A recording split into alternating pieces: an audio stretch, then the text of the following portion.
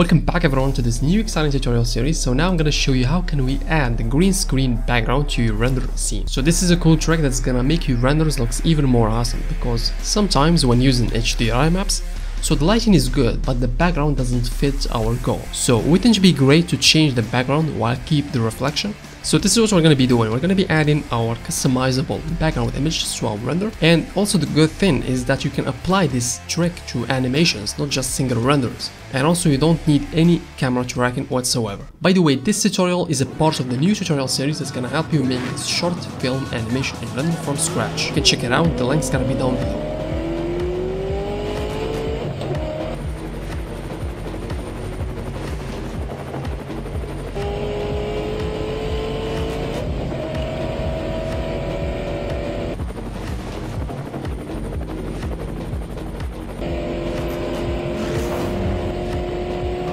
Alright, so let's get down to it. So first I'm gonna go to the render properties. I'm gonna be scrolling down to the film tab, and under that I'm gonna be checking the transparent. So the difference between the transparent and not, check this out. So now we're gonna have that background, HDRI background. So if I switch here, if I switch this one to the transparent, it's gonna be having an alpha channel, which is exactly what we want. We don't have any background, so after that we can tweak it. So for now I'm gonna just go ahead and render this scene, and I'm gonna see you in the compositing. So let's just wait for our render to finish. Alright, so we got some render. I'm gonna just go ahead and jump into the compositing tab here. I'm gonna just start tweaking the settings. So first make sure that you are using nodes so that you can have these render layers and the composite. First, I'd like to display my render on the background, so Shift A, let's add viewer, okay, the second one, and let's just go ahead and connect the image to the image, and basically we got our background image. You can also press V and Alt V, so V to zoom back and Alt V to zoom in. Alright, so now I'd like to replace our alpha channel or the background with our green screen background. So Shift A, let's add first an RGB, so this one's gonna be our green screen. So let's just, for example, set it to green. Also, let's make it whiter. Brighter, not whiter. Alright, so let's go ahead and add an alpha over. So Shift A, let's add alpha over the first node. Okay, so this node works like the shader mixer, the mixed shader or the mix RGB. So basically we feed the two nodes. First one's gonna be our render. Also, let me just disconnect. So Control and right click to disconnect those. So let's set our render to the bottom one and our RGB, the green screen, to the top one. Okay, and on the right side I'm gonna just go ahead and connect the image to the composite and also to the viewer. And as you can see, we got our green screen displayed on the background, which is looking great. So now what we need to do is to add an actual background, not just the green screen. So actually what we need to do is to add Shift A, let's add an image node, the second one.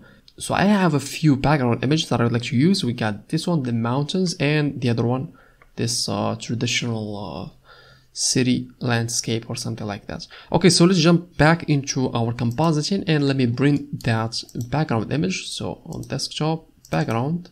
So let's start with this one. Okay, so now I'm gonna just go ahead and connect the image or replace it with our green screen. And basically we have it. So as you can see, we have our backgrounds, but we need to make it fit our render. So in order to fix that, all you have to do is to add a Shift A, let's add a scale node. Okay, let's just place it. You can see that I'm gonna just place it on the top of this line, and for the type of the scale I'm gonna be switching it to the render size so that we can fit the boundaries to the render layers, just like this.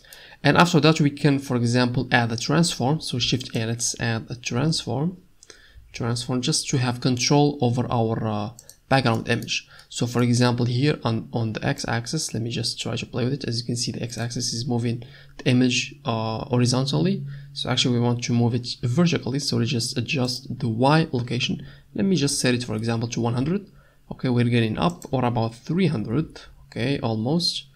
Let's just move it up, something like that. As you can see, now we're adding those buildings on the back, which is looking really good. So it's adding that horizon, which makes our render looks more legit. But also, as you can see, we have some changes. So right now in my render I'm using that depth of field. As you can see, the back buildings aren't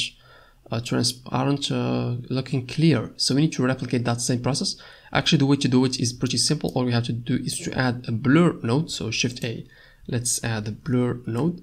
I'm gonna just put it on top of this layer, the background image. And for example, we can set it, let me just zoom in. So Alt V. So I think here it's gonna give us pretty much good idea. So let's set both of these X and Y axis to 5. So hit enter. As you can see, they are blurry too, which is looking fine. Let's just take a look at the final. Okay, looking pretty much good. Also, we can bring it up a little bit. So what about 500? Okay, just to have more details. Looking even great. Okay, so I'd like now to add some glare effect to my render. So let's add the glare. Okay, I'm gonna just place it over there, and let's connect the image to the image. Okay, so let's take a look. As you can see, we have some streaks. So let me just switch it to the fog glow, and let's increase it to 10 or just 9, and for the quality let's set it to high. Okay, we can duplicate this one, so Shift D and place it again to have multiple glare effects. Let's just wait for it. Okay, it's looking not that good, but actually I think this effect is fine. Yeah, we can also add Shift A. We can add also color balance. Let's just put it over there, and let's start working on it. So for example, we can give it that warm color. Okay, just like in the Mexican movies. No, actually not in Mexican movies, but when the Hollywood try to demonstrate the movies in or sequences in Mexico, they make it look like this. They give it that warm color.